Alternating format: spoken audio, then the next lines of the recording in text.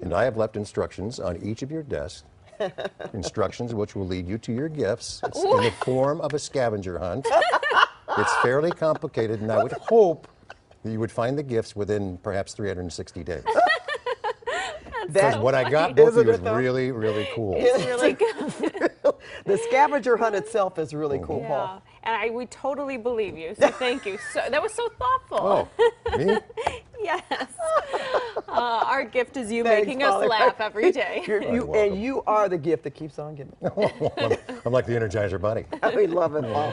All right, well, we've got some nice weather gifts as well. Mother Nature gave us some gorgeous weather today after giving us some much needed wet weather the other day. So we're looking at those snow-capped mountains in the distance. It was a chilly start to this morning, but with all that sunshine, it sure warmed up pretty nicely. So we still have the high surf to talk about, but just until tomorrow, that surf again is up to around 10 feet. We also have the wind advisories that are still in effect because winds could gust 50 miles an hour at times. You can see the latest wind gusts up to 14 miles an hour in Santa Clarita. We're at 17-mile-an-hour gusts in Lancaster, 18 Santa Monica, 22 now in Oxnard, 18 in Riverside.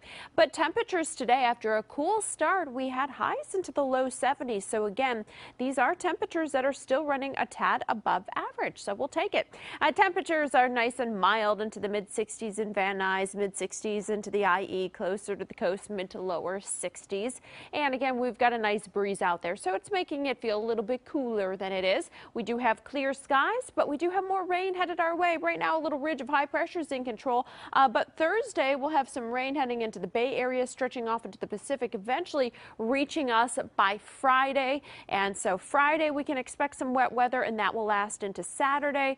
So again, more rain on the way, and we definitely need it. All right, so for tonight, we're looking at mostly clear skies, chilly, a little bit windy out there. Travel forecast from Burbank tomorrow, mostly sunny skies. Temps into the mid-70s. If you are headed to Vegas, it'll be a nice 75 degrees, sunny skies. Rain in San Francisco, Palm Springs, 83 and 69 degrees in San Diego. Your extended forecast giving us quite a mixed bag, so let's enjoy the next few days. 60s and 70s from the beaches inland. It'll be dry, it'll be sunny, but Friday and Saturday cooler with more rain, so it'll feel like winter once again.